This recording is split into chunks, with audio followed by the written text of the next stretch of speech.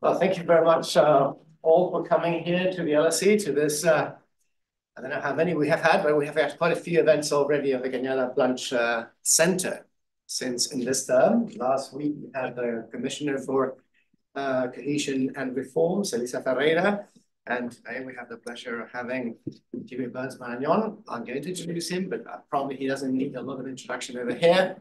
I am your host. I am the Professor Studios Chair and a Professor of Economic Geography, plus the Director of the Cañada Blanch Centre, Andrés Rodríguez Pose. And that person sitting over there is the manager of the centre, Victor Pérez Sanchez, who has been taking care of all this organization. So thank you very much. I've been at the LSE for almost 30 years. And I must say that the news that this is a cave full of spies is completely news to me. I never encountered one. I suppose that if they are spies, they're never going to tell me. But nevertheless, yeah, apparently there are quite a few. And there were even more 40, 50 years ago, despite the fact that when I joined the LSE, it only had 2,500 students. So it was a much smaller place than the one we have now. So today, Jimmy Burns-Marañon is going to be talking about his latest book, A Faithful Spy. I suppose you call him a faithful spy because it's not one that crosses over many, many times. But I'm not going to say Walter Bell, who studied at the LSE, but I'm not going to talk about Walter Bell. You talk about him. I'm going to talk about Jimmy, who, for those of you who don't know him, he was born in Madrid, like myself, and was educated at Stonyhurst College, University College London, where he did a BA in Modern Iberian and Latin American Studies. And then he came to the LSE when it was a much smaller place to do an MA in Politics and Government. He's a former Financial Times journalist, where he worked as a foreign correspondent and senior reporters covering security and intelligence. So you've been versed in the matter before, and formed part of the newspaper's award-winning investigative unit. He has contributed to international media across print, television, radio, and digital platforms. And his books, published in English and translations, include his prize-winning The Land and Its Heroes, How Argentina Lost the Falklands War, A Literary Companion to Spain, and then the football books, which I think are, for me, possibly the most exciting: The Hand of God, a biography of Diego Maradona; Barca, A People's Passion; Cristiano and Leo. I'm still discussing who is best of the two. Yeah, Cristiano. Yeah. Well, we could have an endless discussion about this. And a Pope of Good Promise. But today, we're going to listen to the presentation of A Faithful Spy, the life and times of an MI6 and MI5 officer. Jimmy, the floor is yours. Thank you. Well, first of all, Andres has taken me completely by surprise because I thought we were going to be in a sort of in a conversation, but I mean, it'll probably be a conversation anyway with all you here, and it's wonderful to see some familiar faces.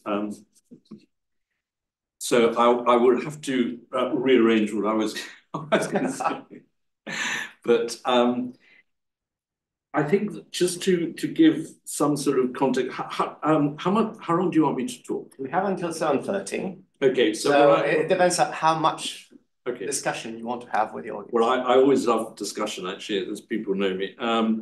What I suggest, I will try and, if I don't sort of lose my voice or run out, I will try and finish nearer to 7 and give about half an hour for the discussion, if that's okay. But and you know, I won't overrun. I think just to give, before I get into the book, just to give some context to it. And Andres, very sweetly, and thank you so much for having me here. And Victor, I know you've been working behind the scenes, organizing everything, and also to my team in the British Spanish Society, Cristina and Maria, who've been brilliant as always.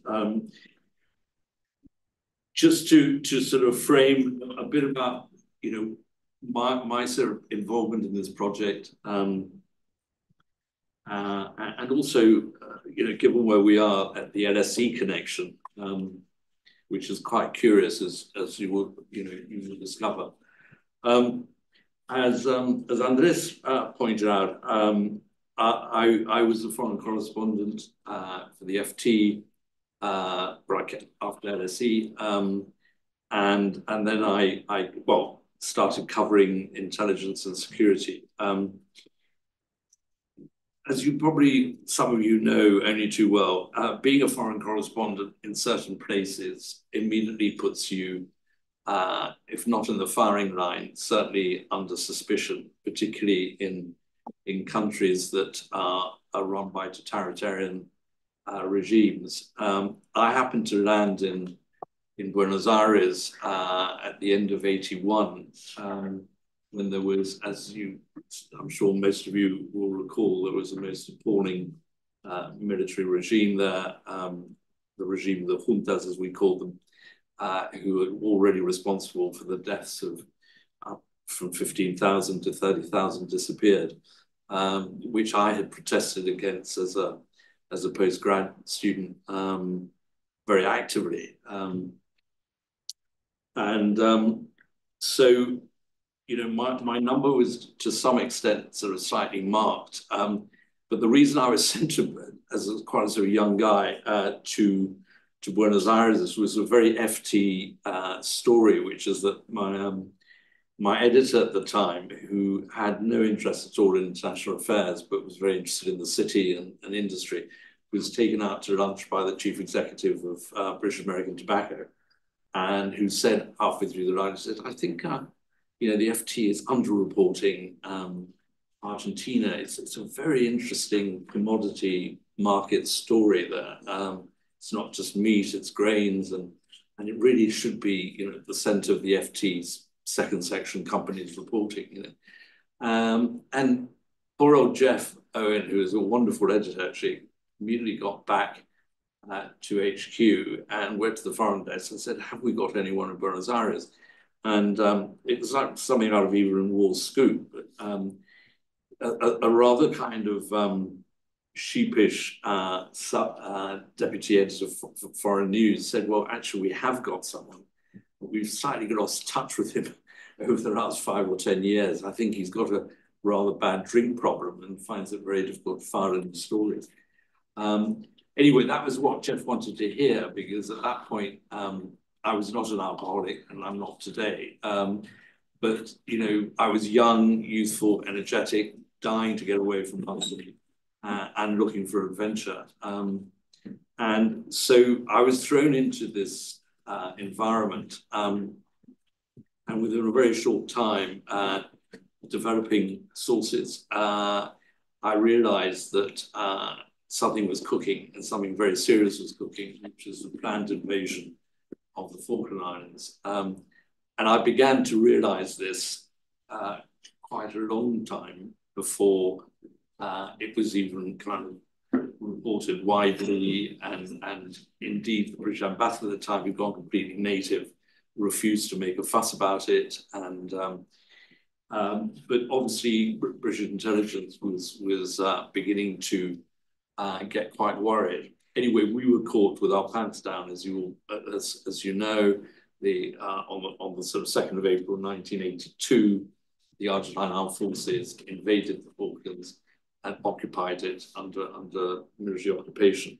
And what followed was a full-scale war, which for the British under Thatcher became like a kind of reprise of the Second World War, probably the last time, and not probably, the last time that the entire Royal Navy fleet set off across the Atlantic 12,000 miles away, the most extraordinary mini war, which was won in the end. The reason I'm mentioning that is that halfway through that, my dear wife, who has always been an extraordinary ally, had been working as an English teacher. Her school had closed down, and she'd had to go across to Montevideo to get away from the whole thing. By May, which was the middle of the war, I was pretty stressed out, and she was getting stressed out not being with me. So she sort of came back, and I said, in a moment of sort of total lunacy, I said, look, why don't we just take the weekend off and go to the Iguazu Falls, which we both wanted to always go and see on the domestic airline. Anyway, it just so happened that at that time I had purchased a little Minox camera, of those little tiny little Minox cameras, which used to be standard issue during World War II and became even more of a standard issue for taking secret documents during the Cold War. I also had a map of the Brazilian-Argentine border, which had a whole lot of crosses marked on it. I mention this because as we were trying to go through passport control and customs, we were arrested. And I was accused of espionage. Under interrogation, we were separated. My wife was interrogated. I was interrogated. And the reason I said, you know, on what basis are you accusing me of espionage? And they produced my Minox, and they produced my sort of map, you see. And said, do you see those crosses? That's the special services. The SAS are going to come across the border of Brazil and come into a secret operation into northern Argentina. And I said, not really. The reason those crosses are there is because I was educated by the Jesuits, and a friend of mine told me where the Jesuit missions were. That just gives you an idea of this complete lunatic world one gets thrown into. Anyway, cut that story short. We were both released through an intervention of various people, and I went on covering the war, I think.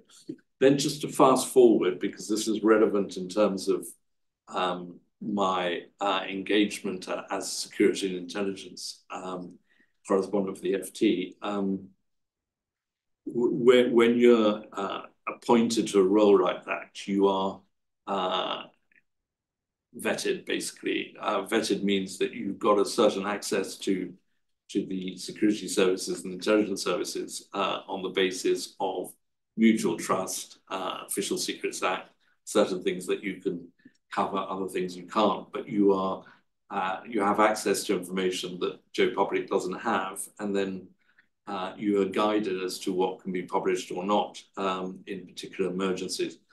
And I began my beat in Northern Ireland with the IRA campaign, the bombs on mainland Britain, including London. And then, of course, 9/11 happened, and the whole world changed, really. And I started covering Al-Qaeda and Islamic terrorism, went to Afghanistan, Pakistan, and got quite involved in all that. Now, the other day, I was giving a talk to another group of students, and one of them asked me, you know, what are the qualities or what are the specific job specs for joining the intelligence service, for joining MI6? And the first thing, and I repeat today, complete disclaimer, I do not work for MI6. I've never worked for MI6. I'm not employed by MI6. And I've never spied. I've just been a journalist, all my life. But what I can tell you, as I told that person, is because, you know, I've got to know a lot of these people over the years, is that if, and I say this to any students here, or if you know any students interested in this, that they have quite a good selection process.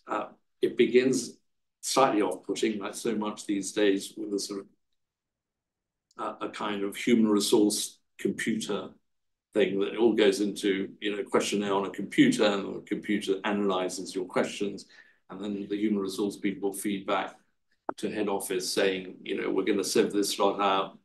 This lot quite interesting. Let's go for an interview. And then the question is, you know, what are the qualities they're looking for in the first face-to-face interview? And it's interesting because they're looking for people who are curious, people who, whatever education they've had, and they might have gone to privileged public school education, they could have gone to Eton, they could have gone to Stonyhurst, they could have gone Ampleforth, whatever, they could have gone to state school, you know. They have to sort of have done something outside the box of their formal education. So they might have they're also looking for sort of pretty good degrees. Intellectual excellence is pretty important.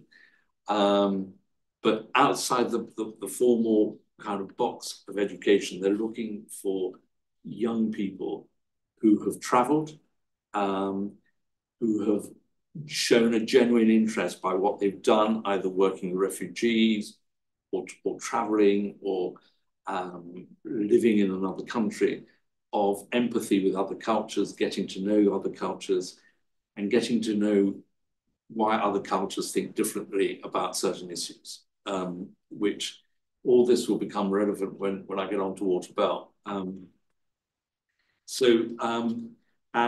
the other thing which surprised me is humility. And I said, yeah, humility, why humility? He said, well, we're also looking for people who are not righteous, don't feel they're right, but believe in right, and have integrity and play to truth, and have a certain ethical conduct, who also do not bend to power, therefore be like the FT motto, beyond fear or favor. So whether before a president, head of a bank, whoever the person is, they are not going to be overawed and play to that person's power. They're going to be critical, inquisitive, questioning. Which brings me to Water Bell. The reason I got involved with water originally, I mean, 40 years separated us. Water was a friend of my late father.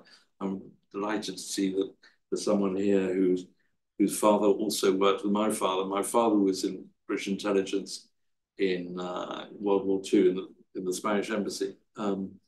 Sorry, in the British embassy in Madrid. And obviously, once in it, you're never really out of it. But you keep all your friends through the years. And when I came back from Argentina in '86, my father said, look, there's a friend of mine who'd like to take you for lunch at the Travellers, his club. And Travellers were well known for a club of spies, among others. It didn't take us a rocket scientist to figure out he had something to do that. Anyway, I met this guy in downstairs bar, already on his sort of third dry martini, and we knocked off a sort of bottle of claret, and we basically hit it off. He was very interested in what I had to say about Argentina, what I'd learned there, what I'd learned behind the scenes, and as my career progressed, we would meet now and again, and he would never tell me anything in detail about what he'd really done in his life, other than he'd been in the Foreign Service.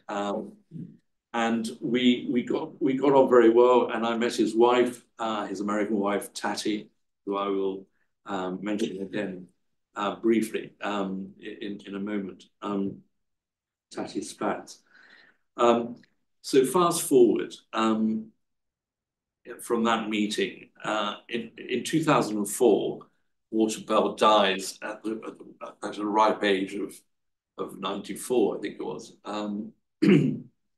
And I remember there was an obituary, a whole page obituary that appeared in the Times, and it was a classic Times obituary, which you read. I mean, Jeff Carling over there, sort of in the diplomatic service, know exactly what I mean.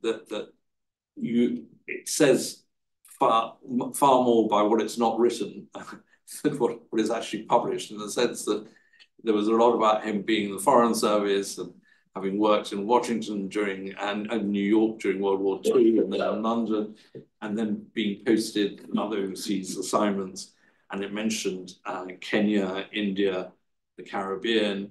And then it also mentioned a rather important thing was that he'd been given one of the top Whitehall decorations, which is the CMG, Call Me God, as they call it in Whitehall.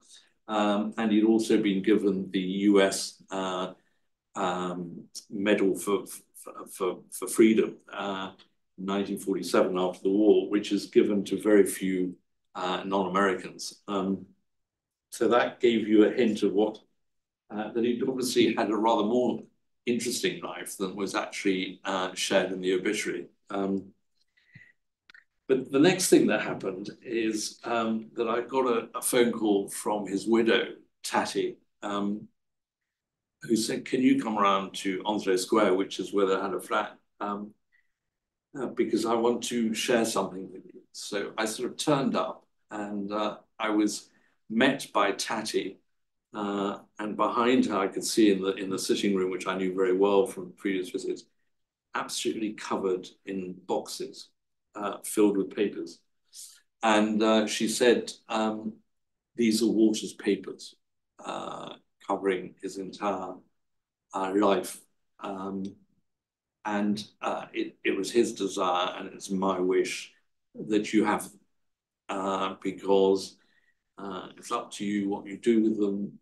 But we both felt that if anyone is going to know the real story of Walter Bell, it should be you. So I went off with these boxes, and that was 2004. I didn't actually really get, true honesty, I didn't really get down to it till COVID. Why? Because as I mentioned, I was writing about 5 or 6 other books, including Cristiano and Leo, Maradona, Pope Francis, various other people, playing to my various interests. I was also trying to run a family, and also run the, be chairman of the British Spanish Society and previously vice chairman. So when COVID came, my dear wife said, if you don't do something with those boxes, I'm going to shred them because they're taking up half the house. And it's come to a point when you've got to do something about it. So I spent sort of several days going through them. And I basically, it was like, as they say in the trade, pure treasure. I mean, what I was engaging with were hundreds of private papers, correspondence, notes, private memoirs he kept, which he hadn't handed into head office. And it took me several months to order them in a kind of, future narrative in terms of the various episodes of his life, because they're all over the place, all over the place. It was like an academic's nightmare. It was certainly a journalistic's nightmare to make sense of it. And gradually it was like putting together a jigsaw, and it all was coming together. And I thought, my God, this is an extraordinary book, potential book. So I started looking at it, and what I realized was that, and my journalistic instinct kicked in here, and also certainly my academic background as well. I wasn't simply going to write the book based on what he was saying. I had to double check a lot of what he was saying because of the world he was moving in. I mean, spies are trained to be capricious and maybe not tell the truth sometimes. But I had no reason really to doubt certainly not the authenticity of the papers, but secondly, the honesty of a narrative which was current thoughts. I mean, these were letters written at the time, notes taken at the time, so very little of it was with the evidence of hindsight, which was important. So what emerged from that treasure what emerged was the most extraordinary, colourful life to a certain extent. This chap, Walter, was the third of 3 siblings, born, believe it or not, into a small Kent village where his father was the local Anglican vicar. His ancestry, however, was quite interesting because his grandfather, Aloysius, was the founder of the News of the World in the 19th century. News of the World at that time was not what it became under Murdoch, the News of the Screws. I mean, it was all the News of the Screws, I think they called it, wasn't it? But it was a sort of serious Sunday paper that reached out for the emerging, rising working classes. It wasn't particularly salacious at the time, and it was quite a serious newspaper, and it was eventually sold off to someone else, and it ended up in Murdoch's hands, and he turned it into a sort of sleaze paper.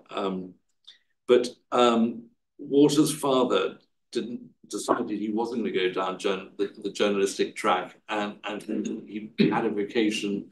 He worked for the poor in the east of London, and he decided to become a vicar. So Walter is born in 1909, and here, historians among you, you really have to sort of put yourself, what's happening there? It's the end of the Victorian era, it's Edwardian era. There's this sort of rather kind of golden idea of the Edwardian era being this sort of wonderful, you know, bright young things, and people are having wonderful parties, and it's all being turned into a sort of wonderful theatre. In fact, it was a moment of great social tension, and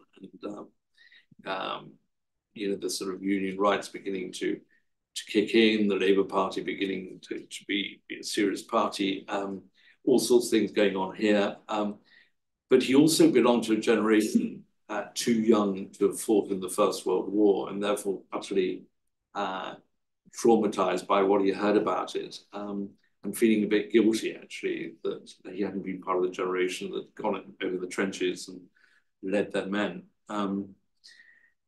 But so by the time he gets sent to a private school to Tunbridge, after the Great War, the First World War, he is living all that. But he happens to be sent to a private school with a reputation for bullying and sort of ghastliness, like most private schools, boarding schools were at that time.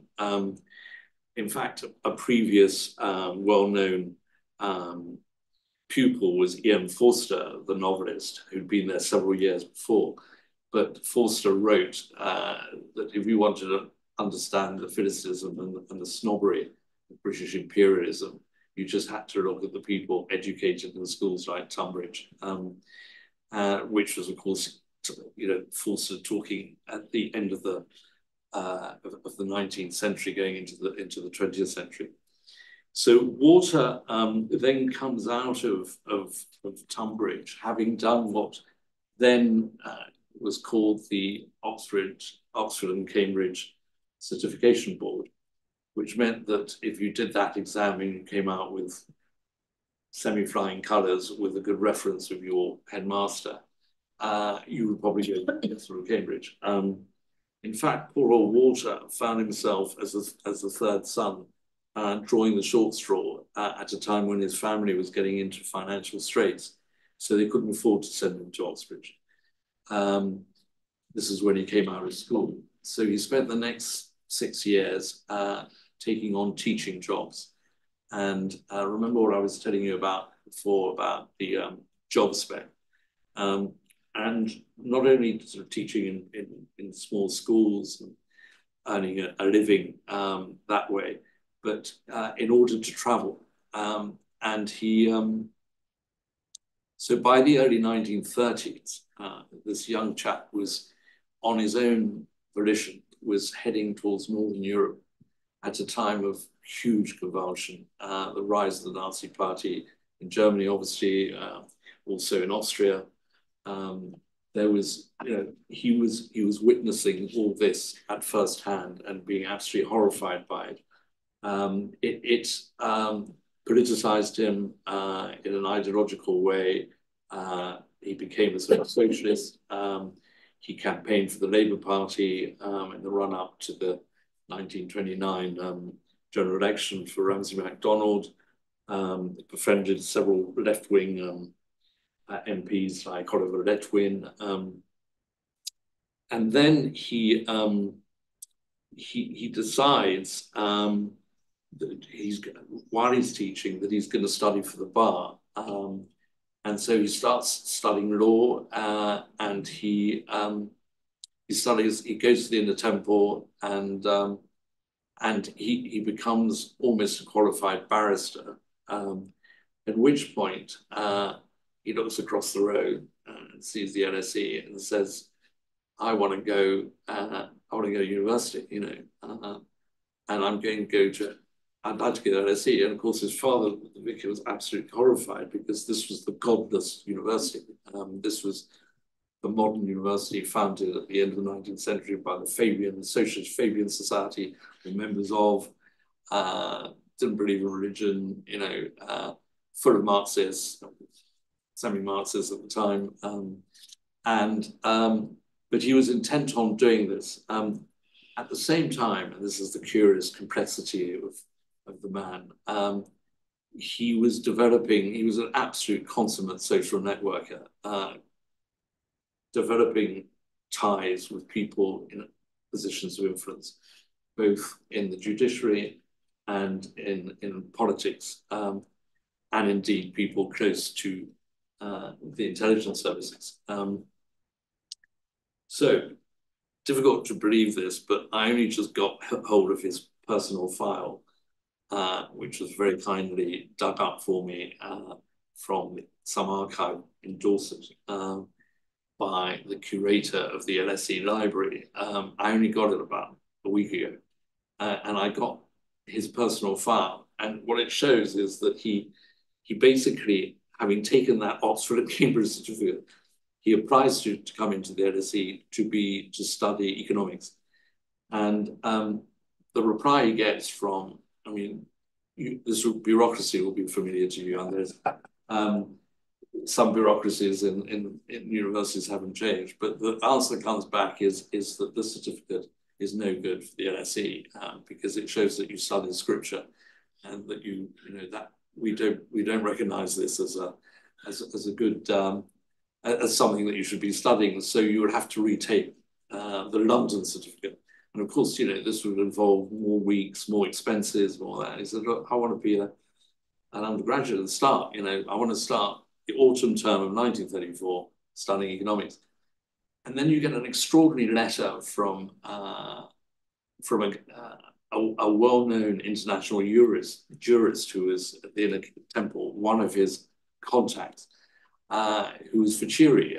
Ficiri, if you look him up, was one of the most eminent jurists around, who writes on behalf of Water and says, "This is ridiculous. This is purely administrative. You've got to let this talented young man proceed with his degree." So he begins his degree and goes to several lectures, and at the same time gets a tap on his shoulder. And this is all true, difficult to believe. Around November 34, and he gets called to Queen Anne's Gate near Parliament Square, which is then the secret headquarters of MI6. And he gets interviewed, and he gets offered a job, which is in New York as assistant passport officer. Now, that might seem unbelievably drab, but the passport office was the cover name for MI6 offices around the world. They obviously weren't called MI6 or even the Foreign Office. They were just called passport offices. So you have this chap, aged 26, not yet 26, writing to the LSE. I said, "Terribly sorry, but I'm going to have to leave my course because I've been offered a job in the passport office in New York." where they need it needs some legal advice. I mean, it seems unbelievable that this is how it was, you know. And there, so water arrives in America. I mean, can you imagine this young guy crossing the Atlantic, crosses the Atlantic as you did in those days in this ocean liner. It's a wonderful time getting there. And he arrives in New York, and his job really between his arrival and the start of World War II is to try and be one of the people as an influencer to try and get the Americans eventually to join the British, and come into the war. Now, I mean, given what we're now living with a certain Mr. Trump and things, there was a Gallup poll conducted in the United States in circa 1938. This is when Czechoslovakia was being invaded, when Poland was about to be invaded, when the Brits were, you know, Churchill was warning, you know, Hitler's at our door across the pond. A Gallup poll conducted nationwide in the States showed that 13% of the Americans were prepared to go into World War II. The rest were totally anti-intervention, and they were pro-America first, i.e. we had a disastrous decision to go into the First World War in the last few weeks. The First World War, where 22,000 of our boys died because the Brits asked us to come in, we're not going to do that. And that was what MI6 station in New York was up against. So the first part of his career was really as part of a unit that was working on this in a big way. And of course, it is now well-known history that it took Pearl Harbor, the Japanese attack on Pearl Harbor, for Roosevelt to finally tell Churchill, right, we're declaring war, not just on Japan, but on Germany. At which point, an organization was set up in New York, where called British Security Coordination, which was set up by MI6, and it covered everything from propaganda to covert operations to liaison with the Americans. And Walter started working for that outfit. Fast forward, he was sent to Mexico, managed to stop an attack by the Germans to run the oil embargo out of Tampico in Mexico. And consequently, the American Navy blew it out of the water. So that was quite a success. And then by the time sort of Roosevelt had decided to go into the war, thanks to his efforts and others, the American public, media, you know, key stakeholders were pretty primed. People in Wall Street,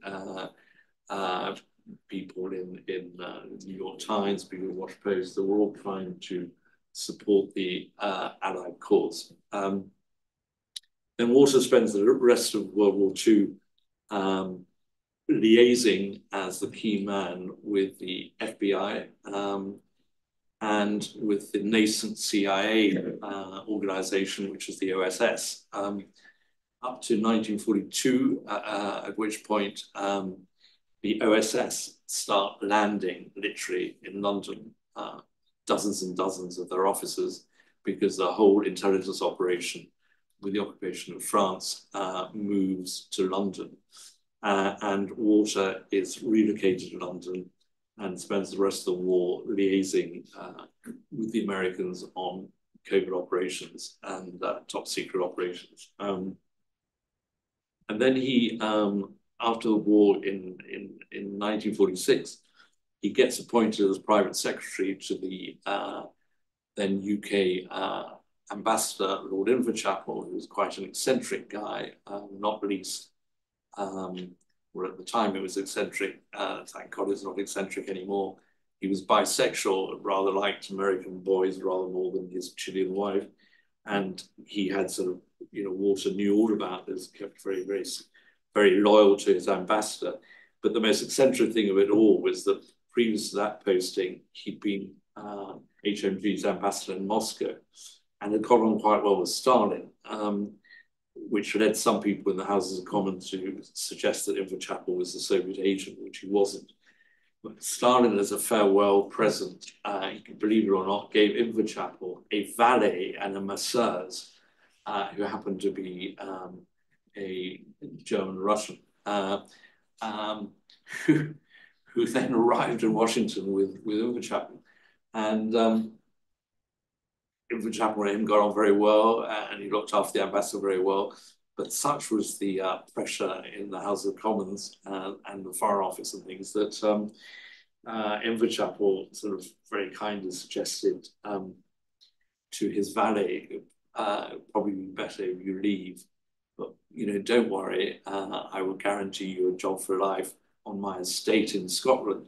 So, you know, this semi-Russian heads to the Highlands and ends up marrying a Scottish girl and running a fish and chip shop the rest of his life. So, you know, that From Russia with Love ends up, and that's a real cameo. You could have made a movie, another From Russia with Love movie out of that. So again, fast forwarding, Water by the time he's finished in Washington, one of the people he was working with, or happened to be in the embassy when he arrived, was one Donald Maclean, who was at the time first secretary in the embassy, Foreign Office career, diplomat on the rise, who, as some of you may know, was subsequently exposed as one of the Cambridge Five. So at that time, Water didn't know about this, nor did his ambassador. In fact, no one else in the embassy knew about it. He was feeding the Soviets top-level intelligence on intercepted traffic from the ambassador, going back and forwards to London. But Water actually, without knowing any of this at the time, got on quite well with Donald Maclean. But before Maclean then gets moved on to Cairo, and in fact misses Water's wedding in Washington by 3 months. And Maclean at that time was married to an American. Water had started going out with Tatty Spatz, who was the oldest daughter of General Spatz, one of the top World War II American generals, happened to be Eisenhower's favorite Air Force general in charge of the whole Air Force campaign in World War II. And they marry in Georgetown in 1948. At which point, Water is beginning to feel that MI6, there's some kind of glass ceiling, and he's not going to go right up to management. He doesn't want to go up to management. There are people on the selection committee that he doesn't particularly like. Irony of ironies, as with the evidence of hindsight, one of the people on the selection committee was one Kim Philby, who was obviously picking his own kind of people. And at that, coincidentally, or because he'd been recommended, Water gets offered a job by the head of MI5 to come over to MI5. Now, forget about what MI5 is today. MI5 at that time was given priority status in intelligence gathering terms and in any other secret terms or covert terms over MI6 or any other government agency in the British colonies at the time and the Commonwealth. Which meant that if you were posted abroad by MI5, it was the equivalent of a kind of what an MI6 station posting would be today. So he finds himself posted to Kenya at the end of the 1940s, beginning of the 1950s, in the run-up to Mau Mau, the Mau Mau insurgency, one of the bloodiest insurgencies suffered by the British Empire, with probably, in terms of bloodshed, only equaled by what happened in India at various times. And he's there in the run up to Mau Mau, but actually moves out before Mau Mau actually moves out. What's interesting about his reports back to London was that he was saying, look, I know what colonial authorities in London are building up to. They're going to building up to this huge repression of this insurgency, concentration camps, executions, just playing the toughener. This is a nascent African nationalist movement.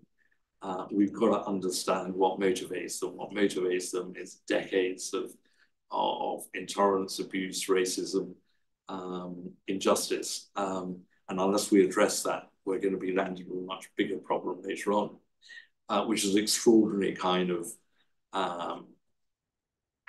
integrity, actually, of someone to take a different line when there was enormous pressure just to take a repressive attitude towards the whole thing. But on the back of his, MI5 rated him very highly for the way that he seemed to have the guts to share the intelligence he had in a way that he didn't bend simply to the diktats of his masters. And he was subsequently posted to India with the first independent government of Nehru, and there liaised with Nehru's intelligence services. And he went on to the Caribbean, where he did some similar things in the Caribbean at a time when the Caribbean was politically quite volatile. This was pre-Cuban Revolution, but things were getting quite tough in places like Guyana, which was the subject of a subsequent CIA-backed coup against the socialist prime minister there. Now, I'm reaching the end of my part on this. To get to the latter stages of Walter's career, a very extraordinary thing happened to Walter beginning of the 1960s when he was basically Macmillan, who was then the Prime Minister, besides his famous Wind of Change speech, that British foreign policy towards the colonies has to change, and it's going to become much more engaging with nascent independent movements. We mustn't be excluded from the process. We've got to accompany the process, manage it, make sure that it's still in the interests of Britain and its empire, and therefore one of the areas, given the Cold War, that we can help is by countering the increasing Soviet influence in places like Africa and India. So Walter, extraordinarily enough, somewhere in Whitehall, people sort of clock the memory of his first time in Kenya. Say, yeah, this guy is someone who understood something about the nascent African nationalism at the time. And what's more, the guy who's just about to be the first independent president of Kenya, one Jomo Kenyatta, has asked that Walter Bell come back to Kenya to be the main liaison officer on security matters with the first independent government, with the approval of the Director General of MI5. So Walter and Tati find themselves back in Kenya, and they're there until 1967, advising Kenyatta on potential Soviet-backed communist coups and various things like that, and the infiltration of Nairobi University by the KGB and lots of Cold War stuff, you know. Now, in history, you know, it's almost like a kind of García Márquez sort of, you know, magic realism undercurrent of history. It's so coincidental. I mean, as Ortega y Gasset used to say, we are what we are in our circumstances. Is it all circumstantial? Is there some sort of mysterious narrative that puts us all down the same current, you know? Kenyatta himself studied in this place, in the LSE, and he happened to be in the LSE in 1934. And at that time, one Walter Bell was here.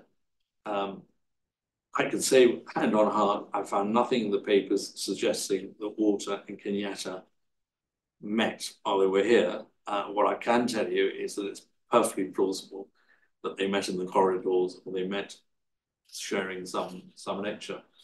The fact is that Cañada at that time had just arrived from Moscow, where he'd been studying in Moscow University, and was in a irony of ironies, an MI5 file saying that he was a suspect Soviet agent, which is not true.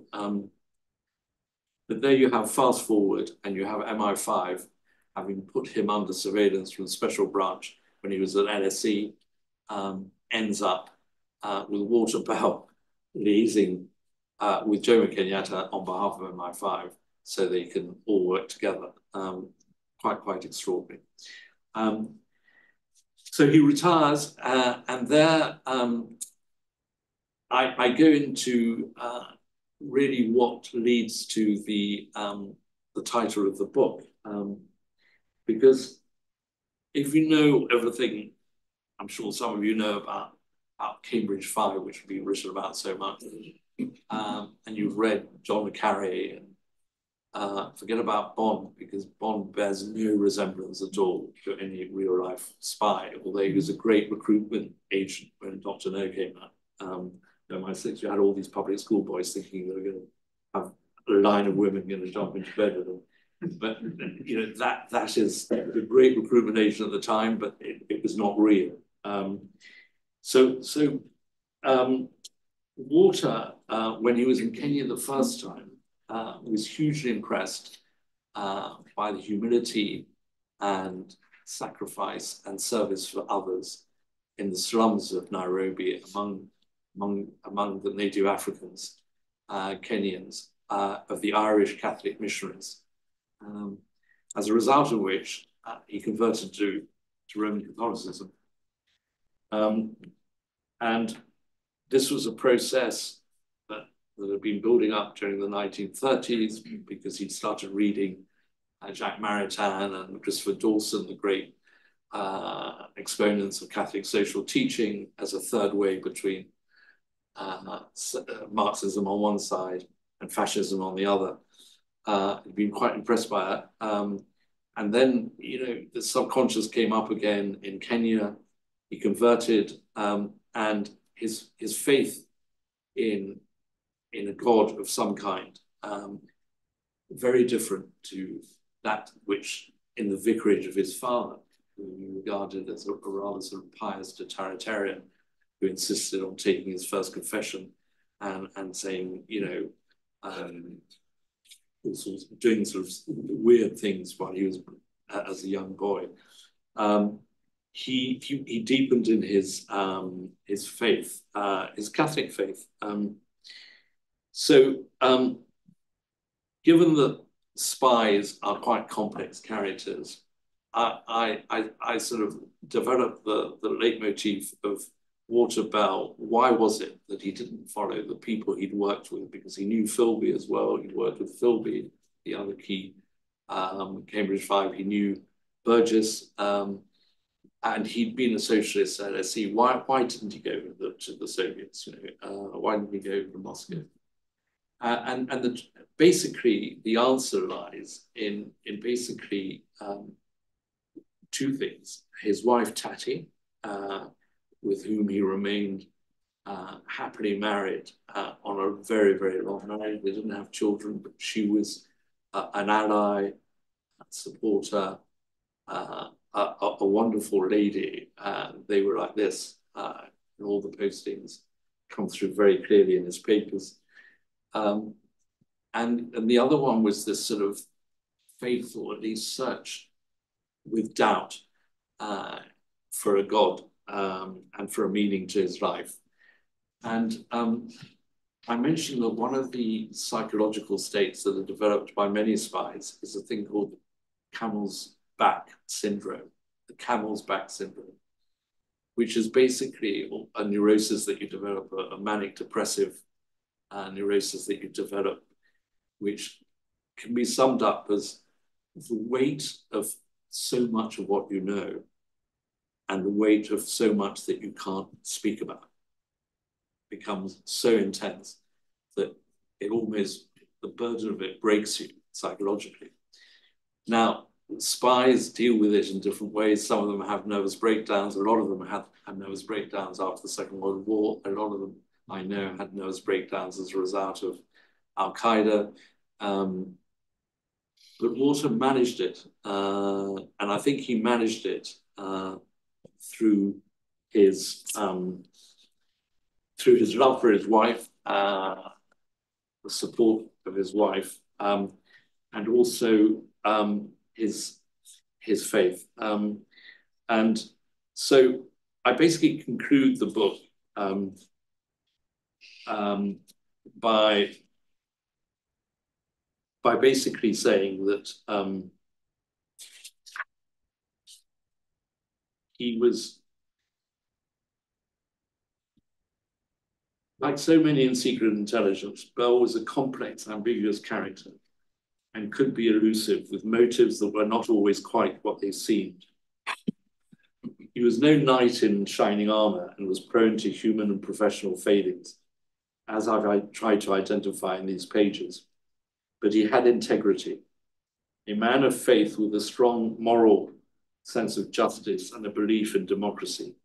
He still found space for nuance and irony, for a lightness that contrasted with the heaviness of ideology that turned some of his generation towards extremes of intolerance and even betrayal. Not that betrayal would ever have been an option for Walter Bell, loyal to his church, friends, family, colleagues, king and country. He was a truly faithful spy. That's it.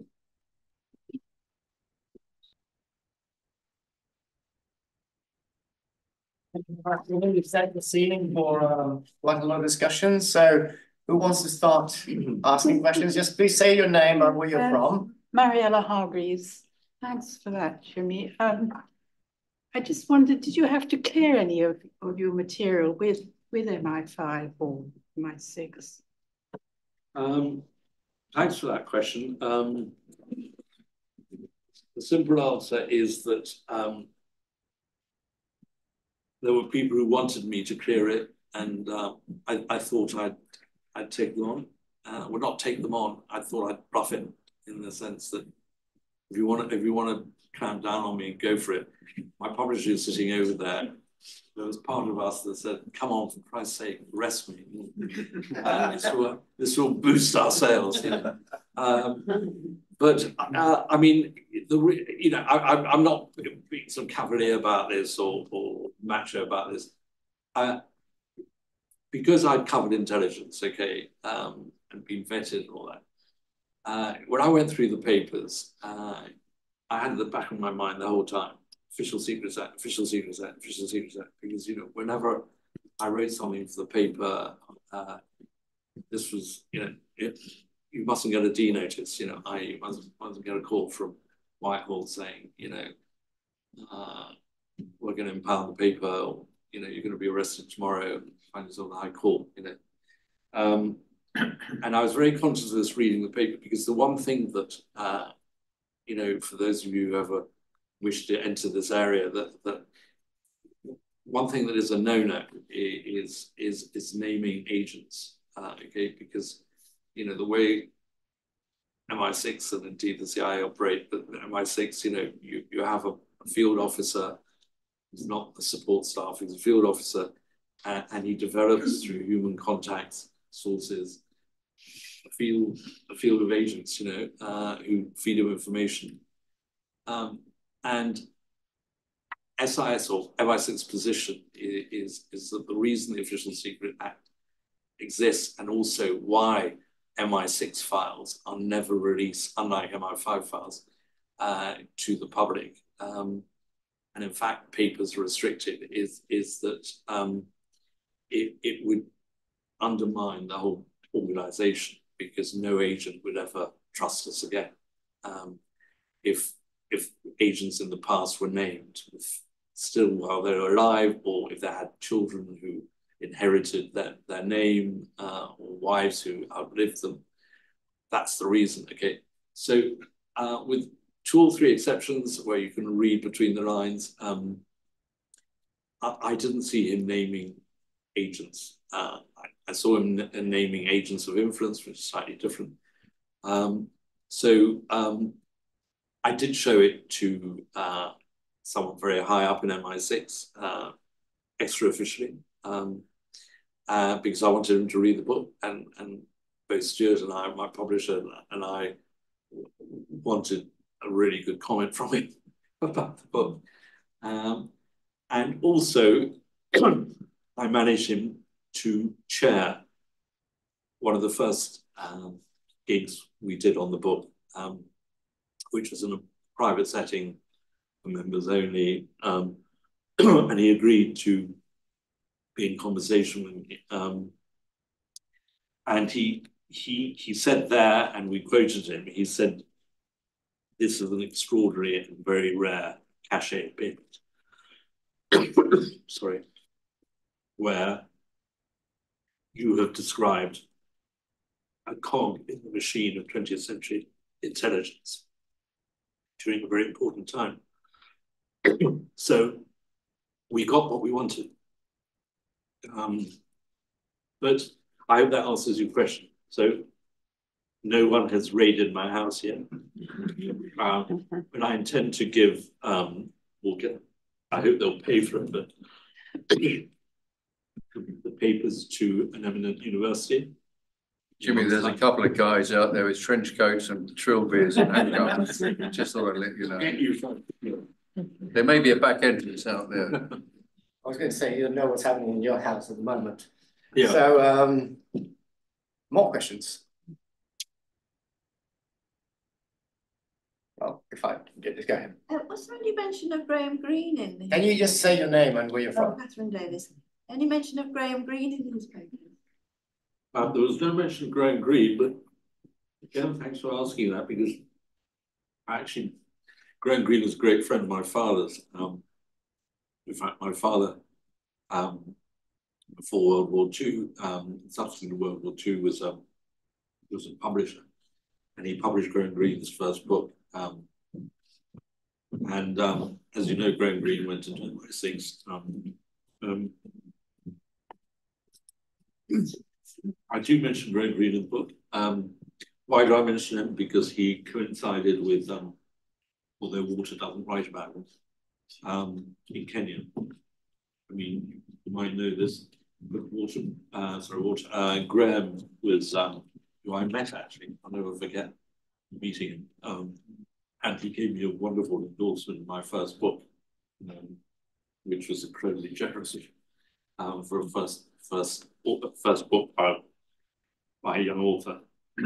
But Graham was sent by the Sunday Times to do 3 feature articles on the build-up to Mau Mau and Mau Mau, which were brilliant. I've got them in my archive. And what's interesting is that once aspire, always aspire. But Graham was apart from being a bloody good novelist, he was actually a very good journalist. He showed it when he went up to Vietnam, and so he was very good at developing sources.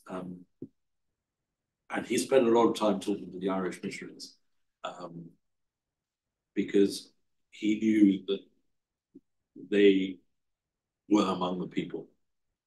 And it's like, my experience as a foreign correspondent going around Latin America during the military regimes, my first port of call were the Jesuits, because I was educated by the Jesuits. The Jesuits knew what was going on because they were with the people. They were also educating the people who were persecuting the people. More questions? Let me just go, while we wait for questions, about the LSE 1934.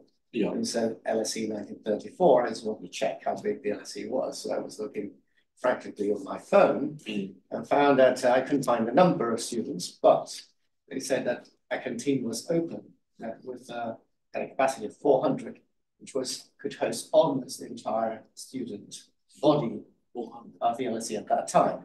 You know, it's not a surprise for me. So we're talking about 500 maximum. Yeah.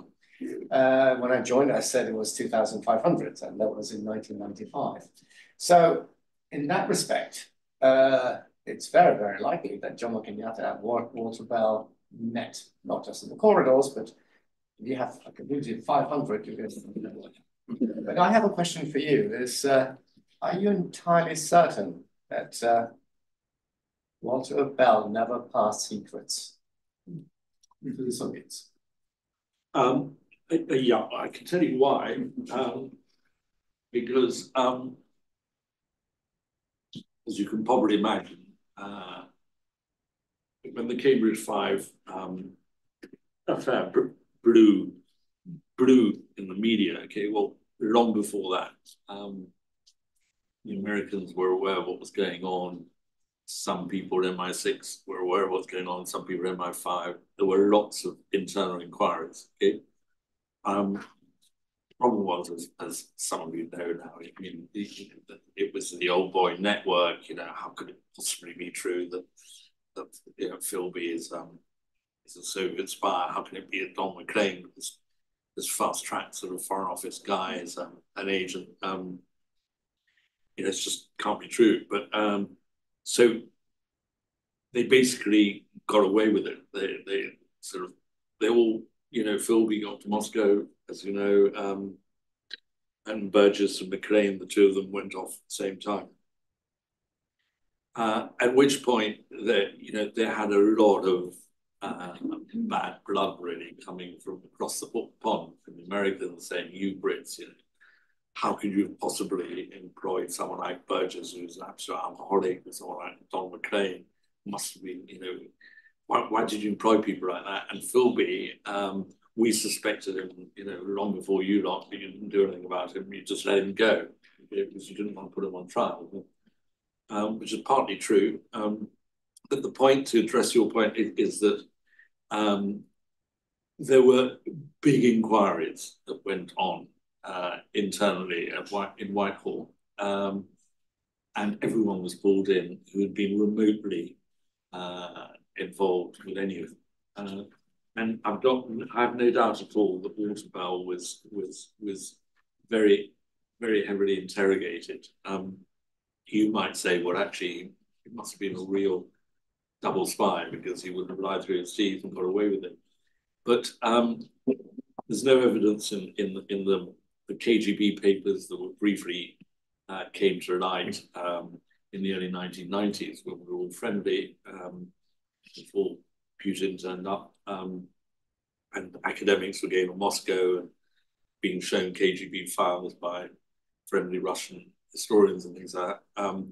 Absolutely, what there is, which I quoted, a KGB document where Philby is reporting on Walter Bell during World War II in a way that makes it absolutely clear that if Philby had thought he was going to recruit Walter, he decided that he was not a communist, that he wasn't a dogmatic Stalinist like Kim Philby was, and like the Cambridge Five were, who were completely Stalinist ideologues. And then the final point is that to this day, Walter Bell retains the two medals I mentioned right at the beginning, which are probably two of the highest awards on either side of the Atlantic that anyone in government service can get. One is the CMG on the British side, and the other one is the Medal of Freedom. You know, it would have been taken away from them if there'd been any suspicion of him being a double agent or whatever. But it's a question that obviously I asked myself at the beginning of this whole process: was he the sixth man? And my conclusion was the one I reached. In a way, probably Stuart would have preferred me to have written the sixth man, but I mean, the fact was that, hand on heart, the on the balance of probability, forensic analysis, and call it what you want, of a lot of time I spent researching this book and talking to a lot of people inside intelligence, outside intelligence. I mean, no, definitely not. My experience of spies is mainly James Bond films, of course, but if the Soviets were to have a cell in the UK, would they only have one cell, or would they have separate cells that don't talk to one another and know about one another? Well, I mean, it's a good question. I think you know more about spies than you give to think, but the fact is that the main kind of penetration of British intelligence, which began to be operated from Moscow in the mid-1930s, they targeted Oxford and Cambridge, okay, because you know this was they regarded as the university producing the elite, the establishment and things, and if they penetrated that and recruited students there, they would be in very high places of influence in the establishment. Although obviously, like in all the other universities, there were people there of different ideologies, but LSE, as it always has been, well, it certainly was in my time, you know, it's always been ideologically left wing. You know, I mean, it's. I mean, I almost became a Marxist when I was studying, because my tutor was Marxist. More questions?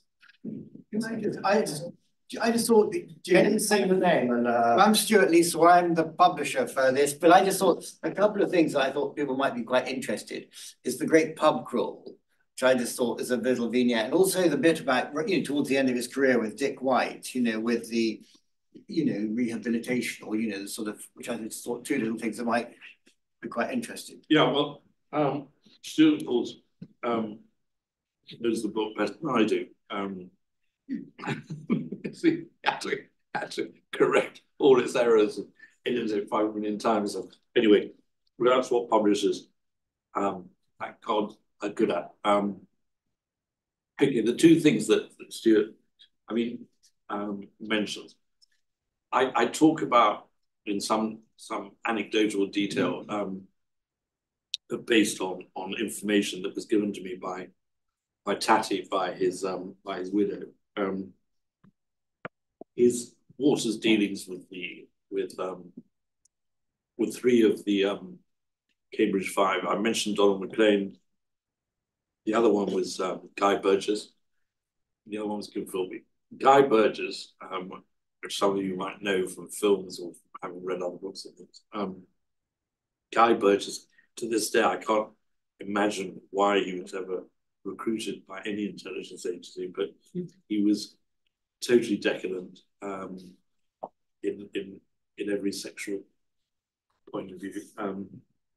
He at the time when you know certain activities were prohibited by law, so he was raving homosexual at a time when you know you had to keep your head down if you were gay.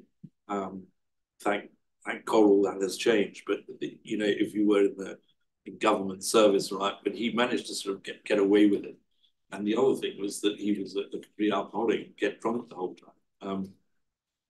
And I tell the story that one day in the middle of World War II, when Walter was in London, liaising with the Americans, he'd obviously met Burgess. Well, the circumstances I'm not quite sure why or when, but Burgess invited him to go on the so-called Karl Marx pub crawl. Now, I don't know if any of you are familiar with the Karl Marx pub crawl, because I've done part of it, but it is now quite popular among certain aficionados. You can look it up on the internet, but it begins more or less where Marx, in his time living in London, when he was writing Das Kapital, he was living in Soho, and then he eventually moved to North London, to Belsize Park, around the Hampstead area. He would walk along Tottenham Court Road and drop in on several pubs along the way, some of which, four of which still exist to this day. And Marx actually liked his tipple, and in fact, reportedly at one point, so I had a huge fight outside one of the pubs and was semi-arrested, but got away with it. Anyway, so Burgess begins with Bell. And by the time they got to the sort of second pub, he was getting so appallingly kind of obnoxious, alcoholic, drunk, that Bell just sort of said, "Look, that's enough for the evening. I'm quitting." So he didn't do the full pub crawl with him. The other thing, what was the other thing? I'm just thinking about with Dick White, you know. Oh yeah, the Dick White. Right. Okay, well, Dick White plays to, and the list to your question. A very, very key part of the papers I discovered was, because of the detail of the correspondence, was revealed a very, very enduring friendship that Walter Bell had with Dick White. Now, Dick White is probably, in terms of 20th century intelligence, British intelligence history, probably the most highly regarded British intelligence officer, because he is unique in having been the head of MI5 at one point and the head of MI6. And in fact, was moved from one to the other because of the Philby Cambridge affair, because he was the only person they trusted. He was almost like a kind of Smiley in Tinker Tailor Soldier Spy. And you have this incredible correspondence, which is at the time of the Cambridge 5 affair, Dick White enlisting Walter's assistance, what can only be described as a kind of, in cynical terms, a damage limitation exercise, but actually an attempt to put right what they both saw, and a lot of their colleagues felt, a huge injustice by some tabloid newspapers picking up on some Soviet misinformation, suggesting that the penetration of British intelligence was much bigger than the Cambridge 5, and beginning to name some well-known senior figures of intelligence as Soviet moles, which is all complete invention. And it was a sort of classic, Putin's still trying to do the same thing now, but it's a classic kind of misinformation campaign, fake news, call it what you want, which was at that time being done.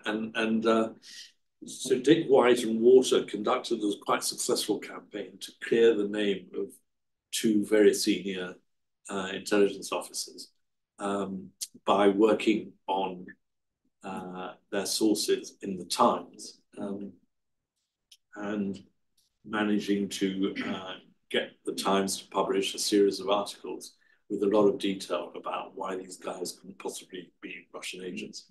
So that's what Stuart was referring to. But that correspondence is probably among a very, very interesting sequence of letters. Because it shows that Dick White certainly held Walter in high esteem, and Walter held Dick White obviously in high esteem. But I think if I'd remembered that, I would have also used that as in the case of the defence, as it were, for those who might have thought that Walter. But I mean, you know, don't forget that I lived with Walter I knew Walter from 1986 right through to his death, 2004. And what I lived with was a man who went to mass every morning at the oratory. This was in retirement, the London oratory. Every morning he gave mass. And who, before he died, insisted on full rites of Catholic ceremony and things. You know, this was not kind of simulation. Go ahead, please. Yeah, sorry, my name is Richard Farden. I wondered, Was it generally approved for somebody to keep a personal archive on that scale when they were working for the intelligence services? I mean, are there any examples of people who've been in similar positions who also maintained large personal archives? And the other, just something totally different, presumably he knew that Blunt was also a spy during the long period when Blunt wasn't outed. So I wondered how that sort of squared with his comments. I never talked to him about Blunt and nothing about Blunt years, but obviously he would have been in the know. To address your first question, I mean, you know, the sort of when I wrote the sort of the initial manuscript of the book, as I said earlier, I showed it to a high-level source in British intelligence, and I also showed it to 2 or 3 academics on both sides of the Atlantic, very experts in intelligence history, but also in Whitehall and all that, including Professor Peter Hennessy, who probably is the sort of the godfather of us all, and Chris Andrews and people like that, and they all came back and said, "Look, you know, this is pretty unique. It is, you know, he should have probably handed it all in or destroyed it, but he didn't. And as whether, you know, I can't. I mean, I would say this, wouldn't I? But I defy anyone to think of any. And I've read a lot of books on intelligence. There's not one single book. I've read lots of biographies of spies, books on to do with spies and all that. None of them, particularly biographies, show that people have had access to personal papers. All the authors had access to personal papers because the detail of it is unique for obvious reasons. But it does raise a follow-up question to yours, which, just to bring it up to date, and I talked about this a bit with talking to some students at King's College War Studies. They're all sort of intelligence geeks, you know more about the subject than anyone in this room, including myself. You know, but and we brought it up to date. But you know, it makes one think that. I mean, I sort of don't envy journalists, you know, authors, academics, students, researchers, because this kind of stuff just won't be around, you know, because, you know, you do not have people these days writing letters as they used to. You do not generally have people writing memos in longhand. You do not basically leave traces around in emails, or, you know, you don't use WhatsApp if you're in intelligence services because it's not encrypted. I use something else, you know, all that sort of stuff. But it would be difficult to imagine someone in about 15 years' time, say, writing based on the papers of an MI6 officer who served at the turn of the 20th century into the 21st century. But what fills me always, the reason I was, you know, still a believer in journalism and believe in serious academic research is that where intelligence has not shifted is the importance of human intelligence. You can have all the cyber stuff you want, you can have all the geeks you want, trying to crack codes, you know, get around AI, doing all that stuff. But nothing equates to good human intelligence, which is working your sources, your friendships, gaining information, because that's the stuff that really endures. I'm seeing it, you know, you might not see it as clearly as I'm seeing it. I'm seeing it in Gaza, I'm seeing it in Ukraine. You know, you're seeing all sorts of things going on, but some of it is not being seen. But there's a lot of human input going on. And some of it is actually quite public. You've got the head of the CIA in Paris as we speak, in secret negotiations with the head of Mossad, with the Qatar government, which in a sense represents, you know, part of Hamas, because they've got the offices in Qatar, trying to broker a deal on Gaza. You know? But you know, you don't get that through intercepting each other's codes. You know, you sit at tables like this, winning the trust of the person at that table. And the Putin thing is again rather extraordinary because, you know, the Allies, well, the CIA definitely had people, they had sources that were telling them weeks before the invasion of Ukraine that that we're preparing to invade, and that is, they would have had someone that, you know, they've got to be bloody careful, given the nature of the Putin regime. If he bumps off the hero last week, the way he's done, he's capable of doing anything. Yeah, I think we're almost done, but just one question regarding, you're talking about university now and change, how spies have changed. British universities have changed radically. So from the time of Walter Bell, just as recently as 1980, only 8% of people in the age cohort went to universities. Now it's 40, 45. In what? In 1980. Yeah, but in what? 8% of the age cohort went to university. Correct. Now it's 40, 45, but the university have become much bigger and much more international. The university like the UK, like the LSE, which is probably the most international in the world, we barely have any British students. We have very few, mostly undergraduate. Yeah.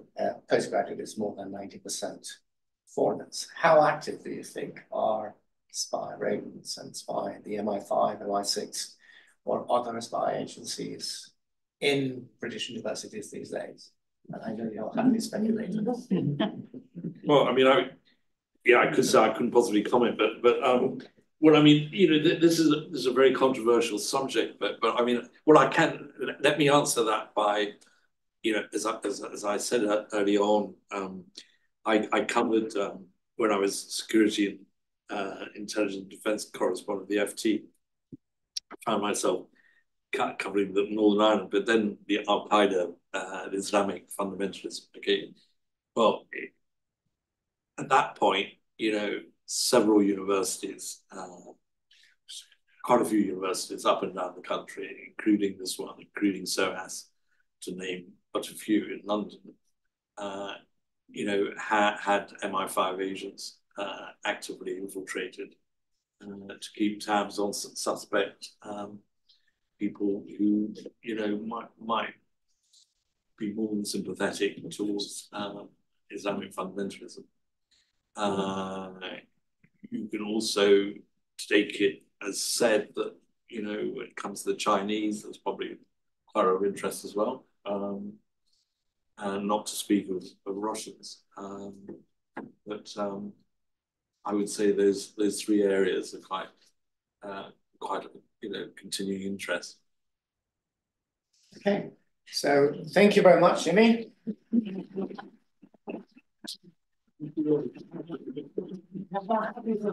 Headphones 5, 11.